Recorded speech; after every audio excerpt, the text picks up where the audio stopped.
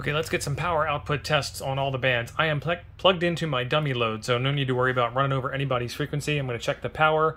We're at 10 watts. We're on 80 meters, and I've got my CW key plugged in, and it's in auto mode. Huh. There we go, manual mode. All right, 4 watts out. And we're set for 10.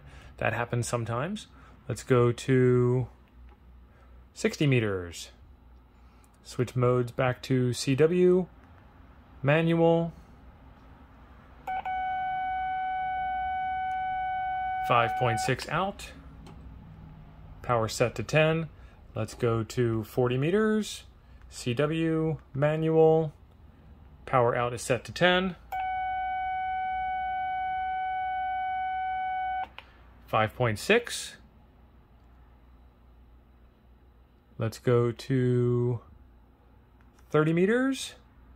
CW manual. Power out is set to 10.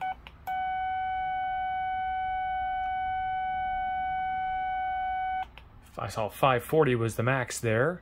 Let's go to 20 meters. CW manual. Power out is set to 10. We're at 12.26 was the most I saw there. 17 meters. CW manual. Power set to 10. 9.6 out.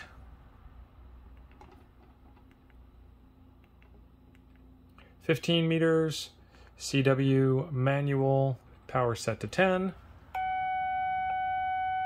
4.95 I saw.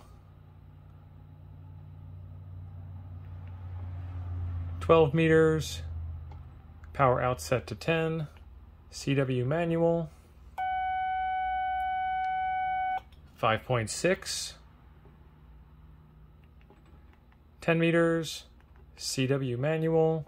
Power out set to 10. 5.0 was the most I saw out of that. Pretty good results for a little radio like this. Be sure to check the link in the description for where you can get one of these.